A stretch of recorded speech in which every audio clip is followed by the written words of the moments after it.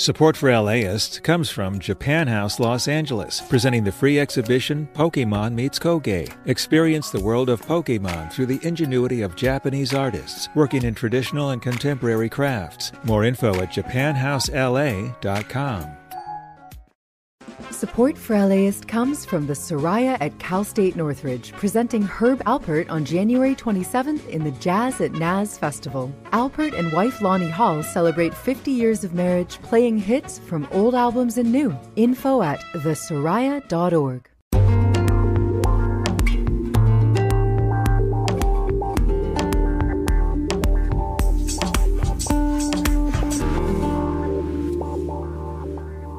LAist Studios.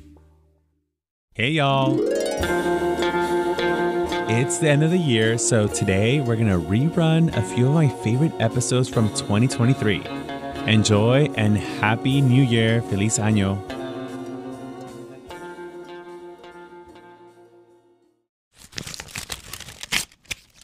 my god, this looks official. This looks official. What is this? Remember a couple of weeks ago when I told you I was getting ready to go on a trip to Mexico? Authorization for parole of an alien into the United States, Department of Homeland Security. If you haven't heard that episode yet, to recap, I was approved for something called Advance Parole. It's a travel document that allows some DACA recipients like me to travel abroad without applying for a visa. Parole purpose is DACA. Authorization is valid for one entry. DACA has been life-changing for hundreds of thousands of young people. Deportation relief, access to driver's license, work authorization. But DACA doesn't provide a pathway to legalization. Beneficiaries can still be deported, removed from this country. That means for hundreds of thousands of people like me, leaving the country is not simple. What Advance Parole provides is the opportunity to re-enter the United States right after leaving the country. Traveling outside the authorization period may result in termination of DACA. And not only that, I had to plan out this entire trip in like 2 weeks. Return on or before March 14th? I gotta get going now. Not to mention, leaving the United States, even with your advance parole document, does not guarantee that you will be paroled into the United States. I know this is official, but damn. Well, spoiler alert, I did go on that trip. Hola, abuela. ¿Cómo estás, hijo? And I did come back. Brian. But it was conflicting. I was getting a once-in-a-lifetime opportunity to hug my abuelita in person. But it also reminded me how fragile my immigration status is, how much work it takes for DACA recipients to even go see a sick loved one. And it showed me how much I still don't understand about the U.S. immigration system. People who grow up in this country grow up to believe that we have certain freedoms, to seek permission to leave the country to see a dying loved one. It leaves many people flat-footed. I'm Brian De Los Santos, and this is a special 3-part series from LAist Studios and How to LA, Finding Home con DACA. Oh my God, I'm going to Mexico, y'all. Part 1, the process. DACA will turn 11 years old this summer. I would argue that it's been the most successful immigrant integration policy we've seen in decades. That's Roberto Gonzalez. And I teach sociology at the University of Pennsylvania. And he's also testified before Congress on immigration policy reform. The situation has not changed dramatically in those 11 years. And Congress has had more than a decade to act, and it has not. Those who have DACA are no closer to citizenship, no closer to a broader set of rights than they were when they first obtained DACA. I consider myself someone who's very well informed as a journalist, obviously, but I have been since I was told I was undocumented in middle school. I had to kind of be in the survival mode of like, I have to be one step ahead with information, whether it was resources or even how to drive in certain streets. The LAPD versus the LA County Sheriffs, you know, who was more pro-immigrant or who was more anti-immigrant in those departments. Since I found out I was undocumented, it's always been like a risk of just living here. And DACA has made things a lot easier, obviously. I'm able to work legally. I have a driver's license, travel outside the country with advance parole, but I can't vote. And then you do this permit every 2 years. It gets tiring to just go through this. And I'm curious to know, what have you heard through your work, through your research, through talking to communities? Because like you said earlier, there isn't any progress or change with the DACA program so far. Yeah, this is a really difficult thing. My involvement with undocumented young people dates back to the early 1990s. I was really curious about, what do young people do who've grown up in this country and don't have status? What do they look like over time? I started realizing that many of the young people that I spoke to were describing physical and emotional manifestations of stress. Chronic headaches, toothaches, ulcers, trouble getting out of bed in the morning, sleep disorders, eating disorders, thoughts of suicide. The stress of seeing friends that you've grown up with who are able to advance in their lives while you stay in one place. Having to keep secrets from people you're very close to about your status. Constant looking over your shoulder. Always on the alert in case something would happen. There's this kind of saying is I feel like I'm neither from here nor there. The Advance Parole has been a game changer for so many young people to touch ground in their countries of birth. But the Advance Parole windows can be very tight. A person may wait months or even a full year for USCIS to process their request. Then once they are approved, they may have just weeks to complete that trip.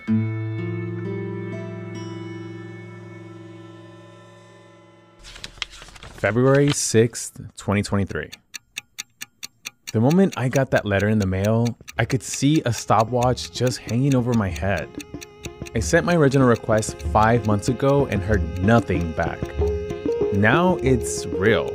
I gotta figure everything out fast. First thing that pops into my head is my apartment search is kind of put on hold. Next thing is how do I even get there? And it's super expensive. I gotta leave in about 2 weeks. So I know that prices are not gonna be pretty. What are the gay-friendly spots? I don't even have a damn suitcase. Shoes, clothes, my gear for work. Are they gonna give me the time off? Who's gonna host a podcast? I gotta talk to my manager, actually, that I'm leaving the country. Wait, where am I even gonna stay?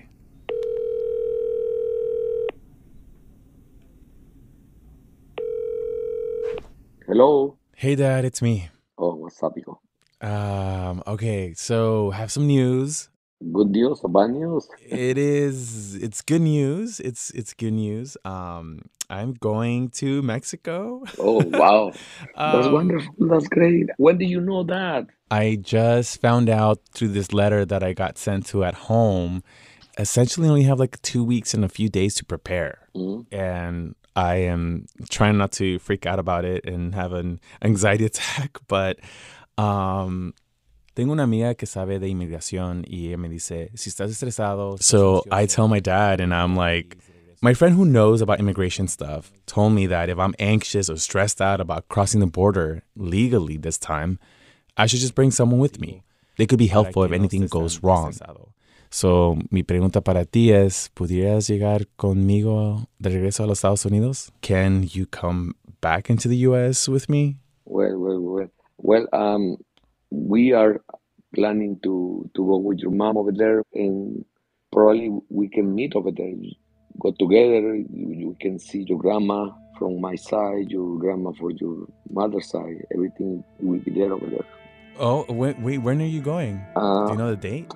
I need to check my calendar, but if you need me to come back with you at an earlier time, I can move my flight and fly with you. No problem, mijo. I'm gonna be honest here. It's hard to overestimate how stressful it was to plan out this trip. And my experience was probably easier compared to many other undocumented people. I'm a journalist who has reported on immigration before, and I have a lot of contacts in that space. I had a great immigration lawyer. I had family to stay with in Mexico. I have a job that was willing to let me leave on short notice. The process was still complicated. Every step of the way, it felt like I was being kicked back into survival mode. And I kept asking myself, why does it have to be this way? Like, why is this so difficult? Most Americans agree that our immigration system is broken, been broken for a long time. But it's also a really hot button topic, and our Congress has been gridlocked for the last decade or so.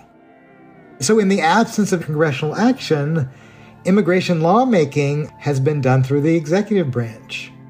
DACA, temporary protected status, the Remain in Mexico program, Muslim ban, the lawmaking has been really done through administrative actions.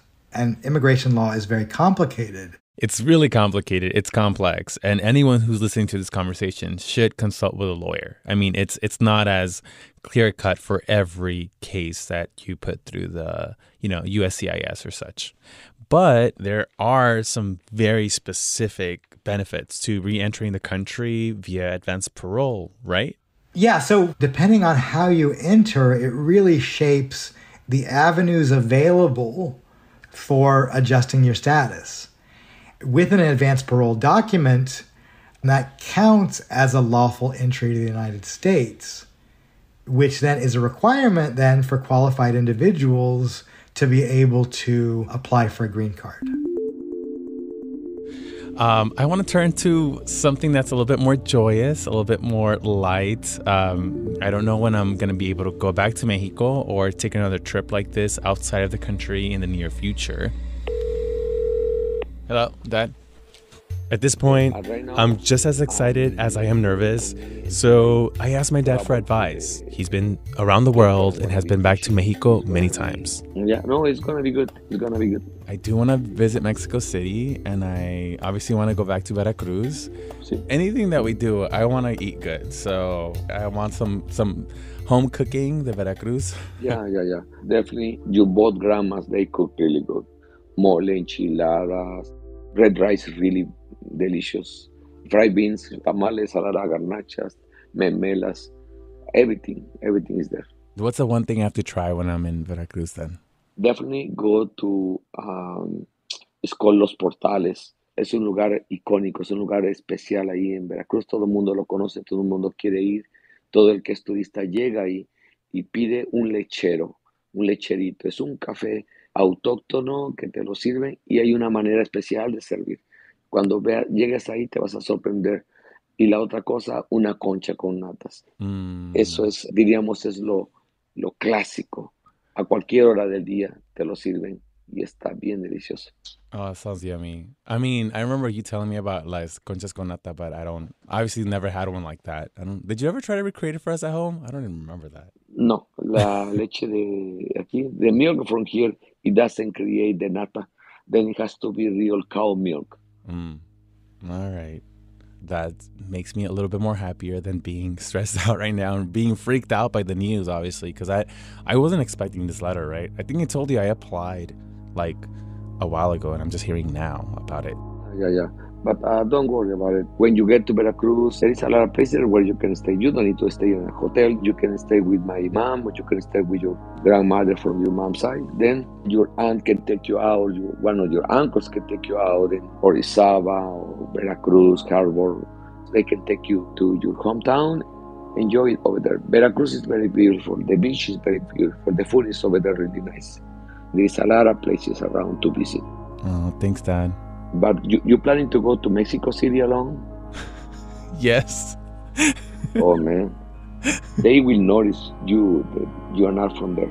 Why? Because of my bad Spanish?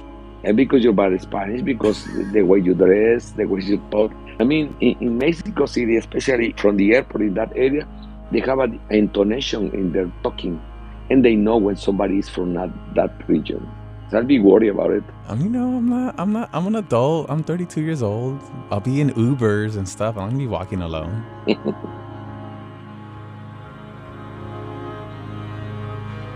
As I think about being in Mexico, I also reflect about who I am here in the United States. The experiences I've been through and the ones I missed out by not being able to visit Mexico. And it's not just me.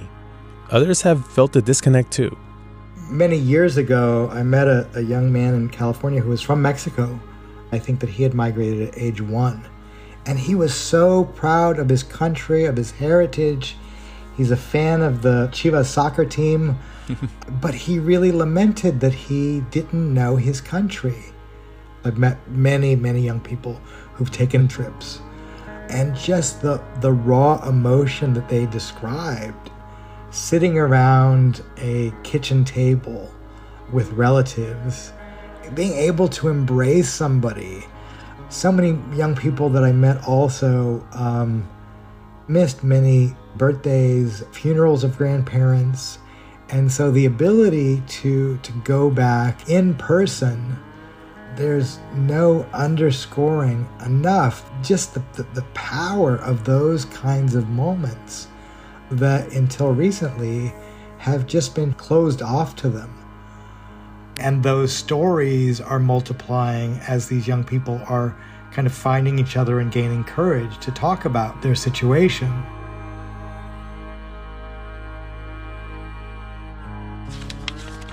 February 24th, 2023. I got my Mexican passport, I have my California driver's license, I have my DACA work permit with me just in case. And last but not least, my boarding pass to Mexico for the first time ever. Do you know which airline are you taking off? It is... Okay, Terminal 6. We're going to Terminal 6. On the way to the airport, all these stressful thoughts kept coming back into my head. Do I have enough cash to change? Is my Spanish going to sound okay? Or am I going to sound like a pocho? It's raining in LA right now, so are we going to be delayed? Is my plane going to change? Like, I'm kind of freaking out, but then on the other side of me, I'm also thinking, I get to go to Mexico. I finally get to kind of like experience life there. I'm going to get to eat tacos and drink mezcal and go to the beach, I think, and learn about my history. But I'm still freaking out. It's okay, Papa. It's gonna be a great experience. I'm very happy for you, and I'm really grateful because that's a thing that you've been waiting for a long time, and that's great. Thanks, Dad. You're welcome. Congratulations.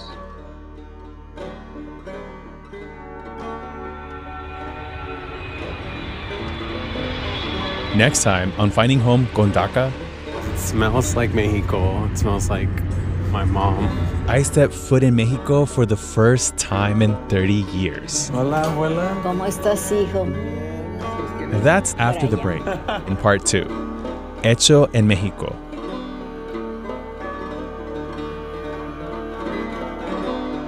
I'm Ruby Ferguson. I'm 27. I received my approval letter February of 2022. I had not been to Mexico since I was 7 years old. I wanted to see my family. I wanted to see my grandparents. I can still remember every detail of the trip. My name is Luis Ramirez. I am 35-year-old. I remember feeling like it wasn't real that I had left the country. I had arrived at the airport in Guanajuato and was getting picked up by my mom and my cousin. The drive over to the little town that I grew up in still felt very surreal. When the plane was landing into Veracruz, I saw the ocean. I saw the houses. They were so vibrant, the colors.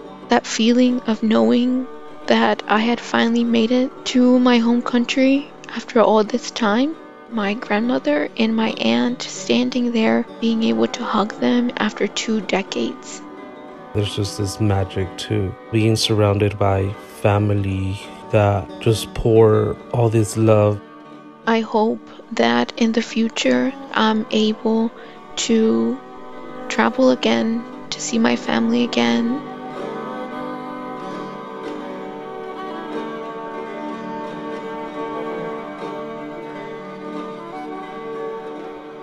We're going to be right back after this break.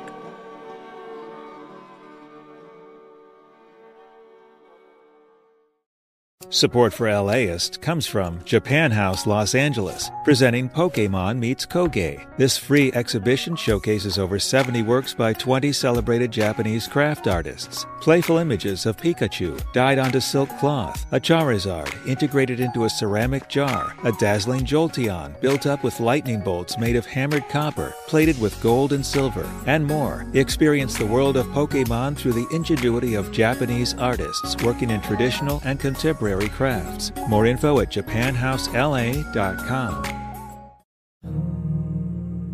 Support for LAist comes from the Soraya at Cal State Northridge, presenting the world premiere of Diavolos Existencia with music, dance, architecture, and recordings from those who lived through the 1994 Northridge earthquake. Diavolo and the Soraya are joining forces to commemorate the quake 30 years ago, showing how a community changes in the face of disaster with resilience and humility. January 17th and 19th. Information at thesoraya.org.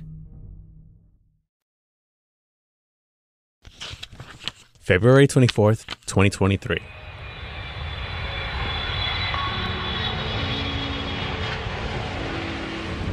So I just got to Puerto Vallarta and it is really pretty and warm. From LAist Studios and How to LA, this is Finding Home con DACA. I'm Brian De Los Santos. It is surreal to be here because it smells like Mexico. It smells like what I've grew up, my mom, grandma smelling. I'm in Puerto Vallarta, Jalisco. It's my first stop in Mexico because I wanted to have some fun before I explore Mexico itself. As I'm taking in the sights, smells, and sounds of Mexico for the first time in my adult life, my heart is literally racing. I'm in this little corridor behind all the busy streets. It's like gardens, playgrounds, a skate park. There's like a little stage type thing. That's exactly what I wanted to do when I came here. All right, which way is the beach? I've never felt truly Mexican, but I'm also not American. At least not in the way that many people think. I've always felt like I'm somewhere in between, a person always looking for their true home. We have a phrase for this in Spanish, ni de aquí ni de allá. And now I'm getting this chance to see my roots in person. It's the people, it's, I don't know, speaking Spanish, it's knowing that this is your country. I was approved for something called Advance Parole. It's a travel document that allows some DACA recipients like me to travel outside the country and return without a visa. It's your first time leaving the country. First time leaving my country. Hey! Oh my God! This whole thing is not an easy process. And people who do get approved typically only have a few weeks to get their travel plans together and go. Hola, ¿cómo estamos? And the stakes are pretty high. Trying to return to the US after your deadline could mean losing DACA, aka my driver's license, my work permit, my social security card. I met a group of other queer Mexicans, and the first thing they said, girl, you may be living in LA, but you the same like us. But for me and so many other DACA recipients, the chance to visit our countries of birth, learning about our history, and hugging our abuelitas in person is worth the risk. I was at the beach earlier with a friend I met here in Mexico, in Puerto Vallarta. There was a moment where the sun was just setting and it was just so beautiful. I said, this is the happiest I've ever been in my life. The beach, the sun, no worries, no thoughts. And I don't think I've ever experienced that. I'm trying to be this journalist right now. Recording, what are you feeling and why are you crying? After 30 years of living in the United States, I'm finally stepping foot in Mexico. And this could be my only chance to do it. It's like I had to fight my way to find this happiness. So I'm happy, I'm upset. I'm all the emotions right now because I can't have this all the time. It took so much to get here. So much. It's not fair.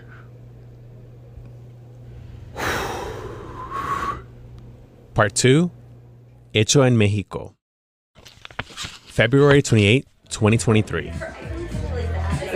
I just arrived in Ciudad Mexico after 4 days in Puerto Vallarta. There was fun, the beach, drinks, meeting new friends, connecting with communities there. But now in Ciudad Mexico, I'm looking forward to seeing the historical monuments, the city-like environment, and also connecting the dots between LA and Mexico City. There's so many parks, like literally around every corner, and it's so pretty because it's so well kept. I hear that Mexico City is kind of like LA without the gringos. My friend Javi and I get in his car and we're playing tourists, obviously, and we're going to Coyoacán, which is a really beautiful historic town in Mexico City. And I had to ask him how he viewed me. Tú como si no estoy diciendo nada. Am I Mexican? What do you see me as? Tú eres gringo, ¿no? Tú eres más gringo. Yo no me siento gringo. ¿No te sientes gringo? No, porque no tengo como el privilegio. And I tell him, no, I'm not gringo. I am not a Chicano. I don't claim those things because I'm undocumented. You know, I don't have a U.S. citizenship. I don't have a green card. Porque no tengo papeles. No eres gringo con todos los derechos. Exactamente. Pero culturalmente, aquí pareces más gringo. After we talk a little bit, I think I get it. When I was younger, I would look at the things I didn't have, what I couldn't do in the US, and he tells me, well, I can do these things. He made me realize about all these privileges that I do have in the US, having a work permit, having a car, being able to navigate life a little easier, opportunities I've been able to take just by living here in LA. Pero, ¿sabes qué?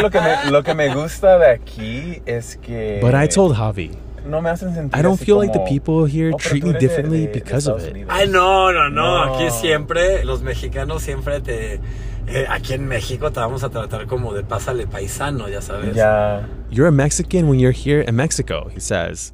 We'll treat you like our own. One of the things I did in Mexico City was to visit Parque Mexico.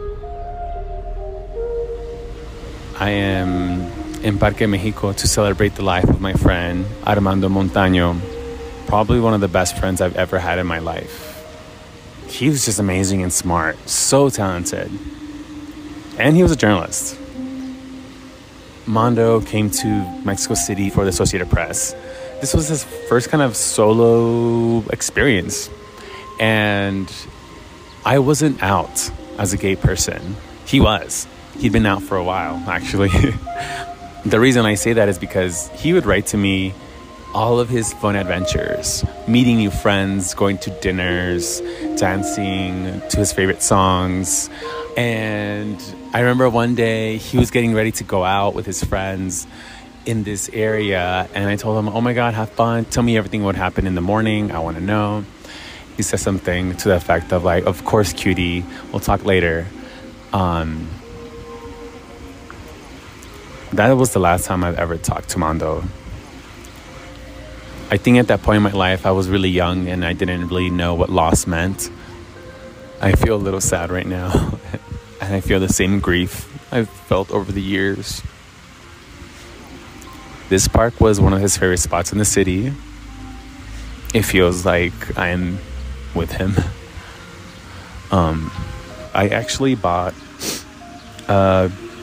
Orange Daisy and I brought it to the park with me because I want to place it in a place that to me is Mondo. And I'll find a spot in the park and I'm gonna just think about him and tell him how much I miss him and how much I love him and that he became an inspiration for me to this day. Because y'all, if Mondo were alive at this moment, he'd be running shit like you have no idea.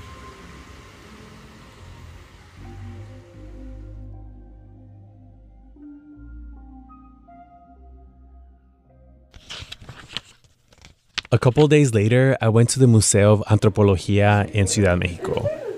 But it wasn't the exhibit that struck me the hardest. It was this family. The daughter and an elderly woman, her husband or her partner, they were all together just hanging out in the museum, and they were looking at this exhibition, talking about how the exhibition that was indigenous culture reflected them. And I'm like, this is what it feels like to be represented in history. And for me, this is what I've never felt being in museums. And yes, there's been beautiful exhibitions in museums in Los Angeles and across the US, but it finally clicked of where I came from, the way that it was governed and the way that there were empires and colonization came, and then the great Mexican-American War, and all this historical perspective to me was just, it finally clicked for me. I had an aha moment of learning about myself. March 6th, 2023. 1 week in Ciudad Mexico really wasn't enough. I wanted to spend more time eating, obviously, meeting more people, connecting, going to museums. I only went to about 3 or 4 places that were historical. I wanted to do more. But I am on a schedule, so I really had to get going to Veracruz. It's kind of wild because I get to see the physical location of my identity. It's manifested here in Ciudad Mendoza, Veracruz. But I've always struggled where I fit into this place. Like, my parents tell me stories about what it is to live here, but I've never lived here. I've struggled with that term again my whole entire life. Ni de aquí, ni de allá. Not from here, not from there. And now that I'm here, it's kind of like an out-of-body experience.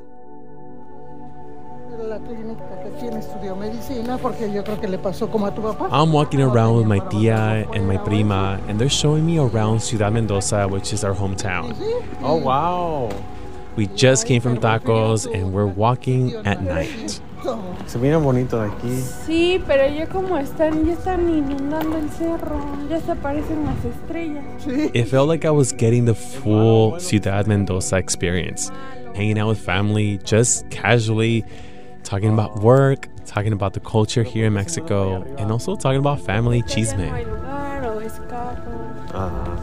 This was a moment that I had never had before. I'm not able to do this in LA. I couldn't have done it anywhere else, and just by being here and doing some really simple things like eating tacos meant the world for me.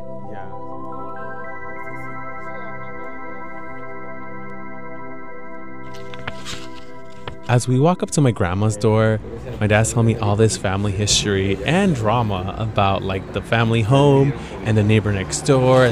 Why did they fight the property? Because estaba intestado. There was this feud about like location and territory and real estate stuff, and I'm over here like nervous as heck, just trying to meet my grandma. ¡Mami! Tata era el único hijo. Hola. Hola, abuela. ¿Cómo estás, hijo? Bien. ¿Sabes quién es? Brian. Me voy a acordar, ahí está en las fotos. Todos los días y lo veo. I truly thought that I would never get to meet my paternal grandma in person ever again. Like, my heart was racing. I felt like I was getting dizzy. Y te veo todos los días pido por ti. Oh, yes, yeah. Sí, mijo. Había un pollito que te lo mandé con tu hermano, ¿no te lo dio? ¿Cuál pollo? Un pollito así amarillito. No me lo ha dado. Pregúntale, dile ese pollito, ¿sabes? Cuando tú jugabas. My whole life I've waited for this moment, and I know it sounds a little cheesy, but it truly felt like I'd been waiting for this moment my whole life. She's so small and tiny. Her hair is way prettier in person. You know, she has some sort of like style to her. It was just this moment of like the most simple hello, but it meant the world to me. I stayed with my grandma on my mom's side for about 5 nights. There's this train called La Bestia that runs from the south end of Mexico all the way to the north. And that train passes through my grandma's house at any hour at night. Back when I was 8 years old, 10 years old, 15 years old, 25 years old, when I would Skype with my grandma or I would talk on the phone with her, every so often you'd hear the blare of the horn, and it was so palpable just hearing that train on the phone. made me think of Ciudad Mendoza, Veracruz as a part of home. And now I'm here in the same house where I heard that train sound. And it's keeping me up at night. March 11, 2023. I'm sitting in the kitchen at my grandma's house and the spread looks delicious. Across from me, it is my grandma and my dad and our family friend Selena. There is a fruit bowl in the middle of the table. We have coffee and we have eggs a la mexicana. And we're just talking about our trip back home because I know in just a few hours, I'm going to be getting on a plane and departing from Veracruz to Tijuana and off to San Diego in LA.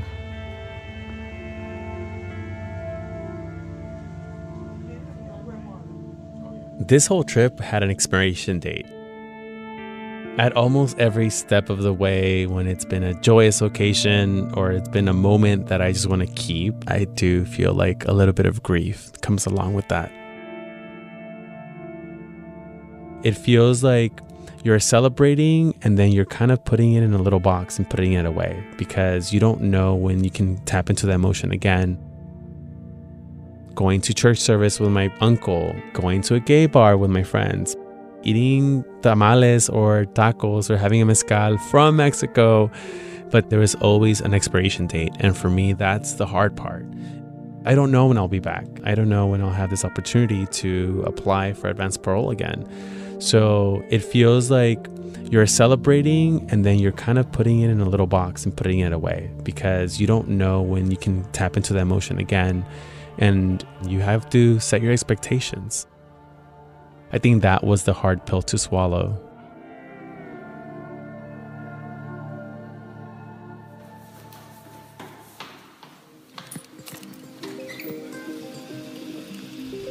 Next time on Finding Home con DACA, I made it into the U.S. We're in San Diego. I'm about to drive to LA after 17 days in Mexico. I'm back in the U.S. and all I'm thinking about is I miss it and I want to go back. And we're talking about the emotional journey so many immigrants and their families have navigated by finding home in Los Angeles and the United States. I would cry and tell my mom, like, let's go back. Like, please, let's go back. That's in part 3, Outside In. My name is Maria. I am the creator of the Instagram page at Y Tiene Papeles. I applied to Advance Parole for humanitarian purposes. I'm Beatrice Casares Herman. I'm 36 years old. I hadn't been back to Mexico since I left at the age of 3, and I wanted to see a granduncle whose health was quickly deteriorating. The most vivid memory of my time there was realizing that it was the middle of my stay. I remember going up to the room that I was sharing with my abuelita, and she was asleep, and I started hugging her, and it just kind of hit me that time was running out, and I don't know how long until I would return or if I would ever see her again. Upon my return back to LA, I was a mess. I had a panic attack as the plane boarded in Mexico, even though I knew I had a legal document that allowed me to return. As I handed my documents to the officer, the first words out of his mouth were, "Welcome home." Stay with us as we feature part 3 after this break.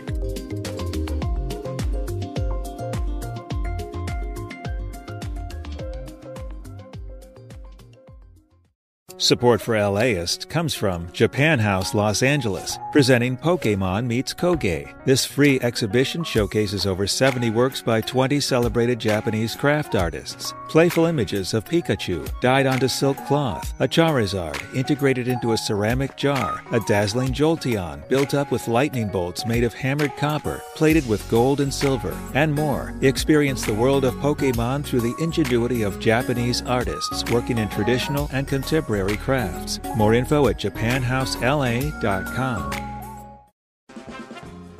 Support for this LAist podcast comes from the Soraya at Cal State Northridge and the Jazz at Naz Festival. Legendary trumpeter and Tijuana brass founder Herb Alpert and his wife, two-time Grammy winner Lonnie Hall, celebrate their golden anniversary, 50 years married, performing greatest hits from their solo careers, their latest work, and more on January 27th. Learn more at thesoraya.org.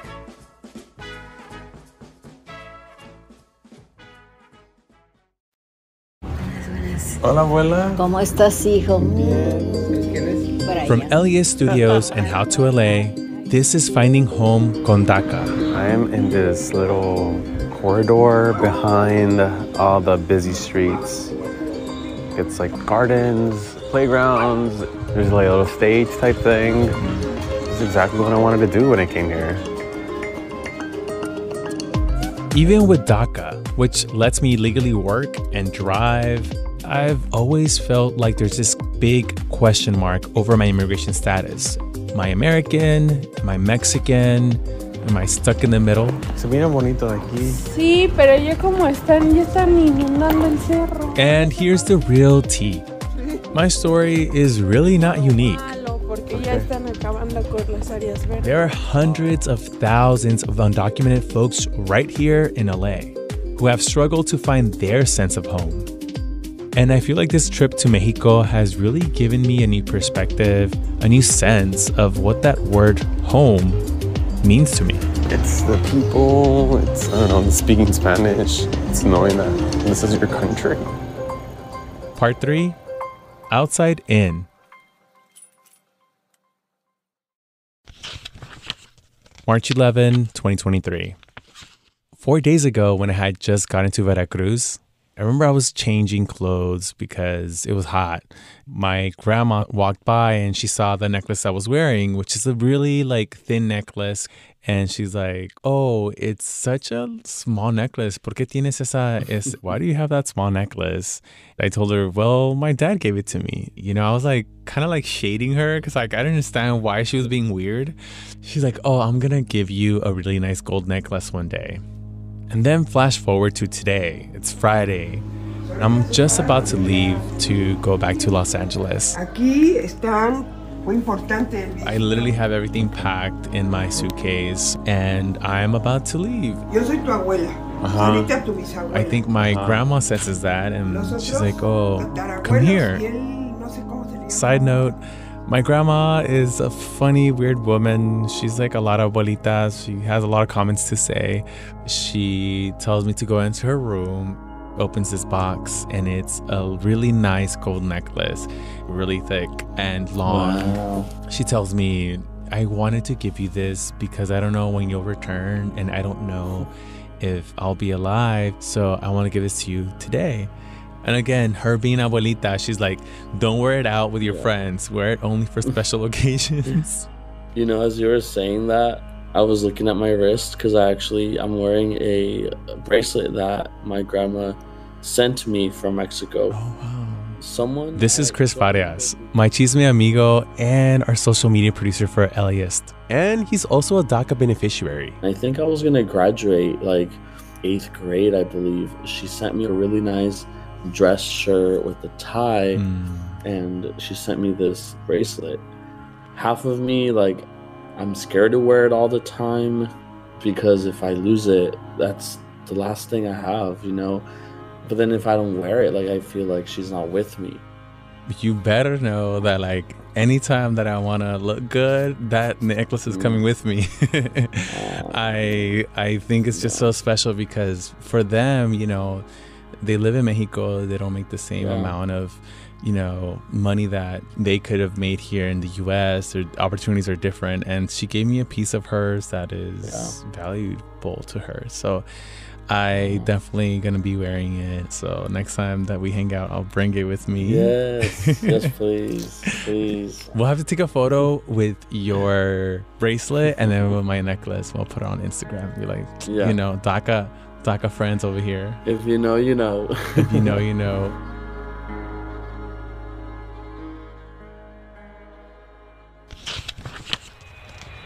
Later that day, I finally landed in Tijuana with my dad and our family friend Selena. As soon as the plane landed, I could feel my nervous system go into like survival mode. I remember walking out of the airplane with all my bags, gripping on my backpack really tight and gripping on my phone even harder, texting my friends like, hey, FYI, I made it to Tijuana. I'm going to go through immigration soon-ish. I did not know what to expect. There's this official from the Mexican side. They're like, where's your visa? And I'm like, I don't have one. I have DACA. This official looked kind of puzzled. And I'm like, are they not going to let me in? Everything just like hit me like a train. She flagged someone else and I'm waiting maybe like a minute. But that minute felt like 3 hours. But as soon as the other official came through, he's like, oh yeah, he's a DACA recipient. Just ask for his advance parole document. And she checked it and she's like, okay, go ahead. I kept walking. I was going through this like long hallway that eventually leads you to the U.S. immigration side. There was no line whatsoever. It was an empty airport. We get to the front of the immigration official. She asked for our passports. I give her my DACA permit, my advance parole documentation. I even like have my social security card to show that like, you know, I do live and work in the US and I have my driver's license. But this person was really nice and friendly and she was just like, okay, you can wait for him in the lobby. He's going to go to a room with me. He's only going to take like 10 minutes. There, you know, I had to present my documentation. I presented to the other officer. At a certain point, the officer kind of starts joking with me because I told him like, oh, I speak English too, you know? And he's like, oh, you're just pulling my leg now, making me work harder. And that's when I knew like I was going to make it to the other side. I was going to go through this immigration process quite easily. He gave me back my documentation within like 15 minutes or so. And I walked back and the first sign I see, welcome to the United States of America. And that was a moment where I felt like, wow, this is how it feels to re-enter this country, my country. And I do want to say that not everyone goes through this process this smoothly and without panic. But for me, it honestly felt like a big relief. I made it into the US. We're in San Diego. I'm about to drive to LA after 17 days in Mexico. This trip meant so much for me. Just being in that airport and feeling like I made it back to San Diego, back to California, made me feel like, oh, yeah, I'm kind of part of the fabric of this country. If someone were to ask me, are you Mexican or American after this trip, I will definitely say a different answer. What I would say, I was born in Mexico. I love Mexico. I love my hometown. But I do identify with being American more. It is more of the culture that I have. It is more of the way that I speak, even the way I dress, as my dad says. So I definitely will say I'm an Angelino who lives in LA, but has Mexican roots. When I talk about home now, it's about who I am. And I think visiting Veracruz, visiting Ciudad Mexico, visiting Puerto Vallarta, that has fed into who I am as a person and really the role I play here in journalism or here in the United States or Los Angeles. As I've been sharing my story, I've been asking folks to share their experiences. I heard from folks who have done advance parole like me, but I also heard stories about people who self-deported and people who chose to leave the US for their birth country. I really wanted to know, for all kinds of immigrants, what does it take to find home? I can't claim being American, but I can't claim being a full Mexican or half and half. I can't. LA becoming my home took a very long time. That's Chris again. I have this vivid image of the last hug I gave my family. I'm kind of glad that I was only 5 and I didn't fully understand that that was probably the last time I was going to see them. But I remember and I can hear the cries of all of my abuelitos and abuelitas and tias, tios, cousins. They were all outside a big bus waving out to my mom, my brother, and I.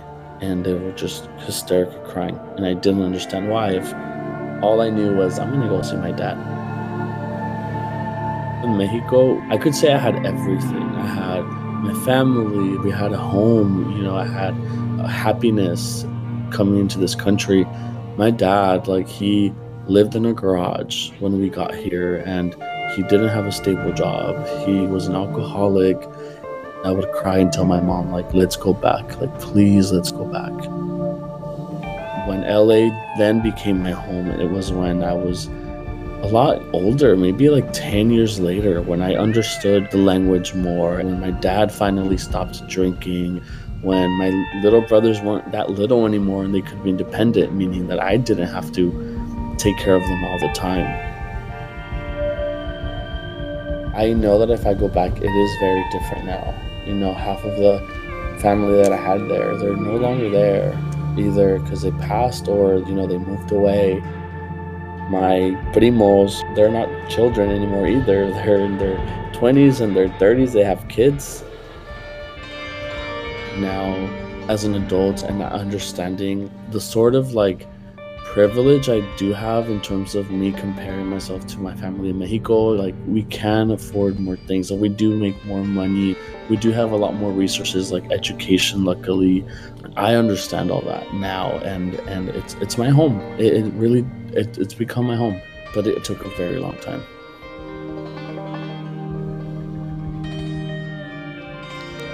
Hola, hola, mi nombre es Crisol Serrano. I am from Sonora, Mexico. I have been in the States for 30 years, pero the question is, when did the States start feeling like home? When did I realize this is home? If I'm being honest, I feel part of me is still in search of that feeling. I'm still figuring it out. I think of little me on her first day of kindergarten.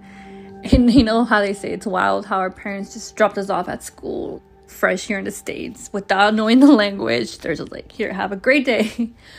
So I think of that day and the realization of how different everything was. The language, the food, everything. So I think that's the day I realized this is not a long staycation. This is going to be home. And I'm gonna have to adapt and learn. I also think of Sundays. You know, those Sunday mornings in LA, cuando you have like the window a little crack and the fresh air is coming in, breakfast is being made, you and your siblings and your parents get together at the same table. It's that one day a week where you actually sit together and enjoy a meal together. And I think it just felt like we were back in Mexico. My name is Ari Ruiz, and I was born in Mexico City.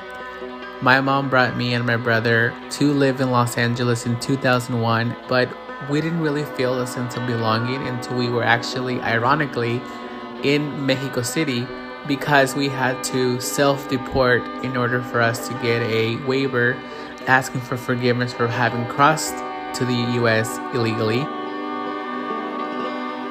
For 6 months while we were waiting for that permission to come back to the U.S., I would check every week our mail. I was waiting for my passport. I was waiting for my visa. I wanted to come back so bad. And when we finally got it, I felt like I'm finally going to belong in this country. I'm finally going to reach the American dream, get my green card.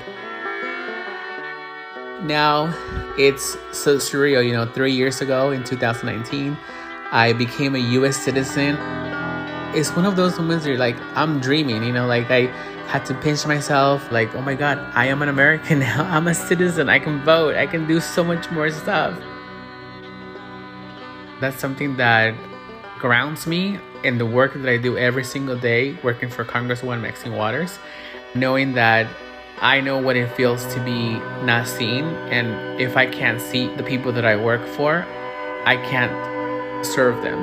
And I know that we still have 11 plus million undocumented people here who are in desperate need of immigration reform. And so I know that the job is not finished.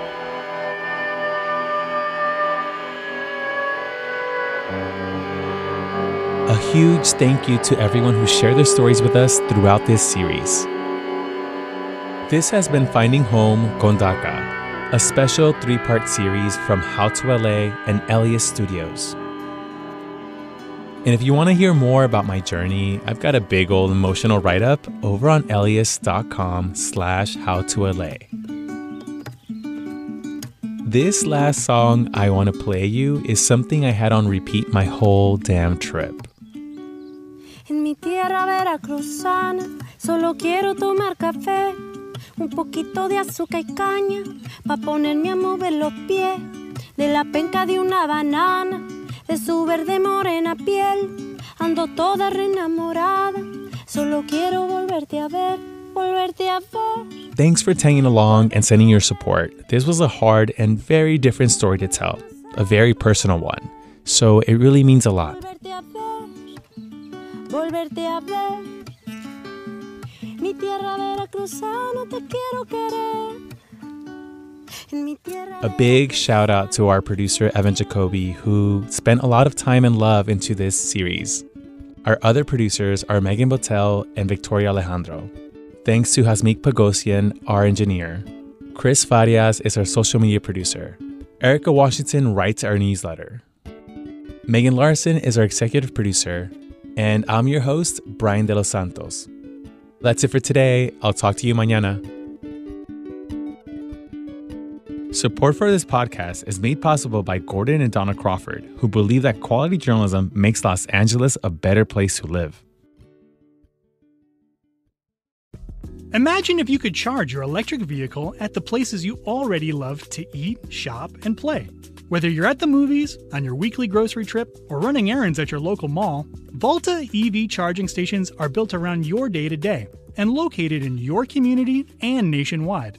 All you have to do is check in, plug in, and go about your day. It's EV charging made convenient. Download the Volta app to find your new favorite place to charge.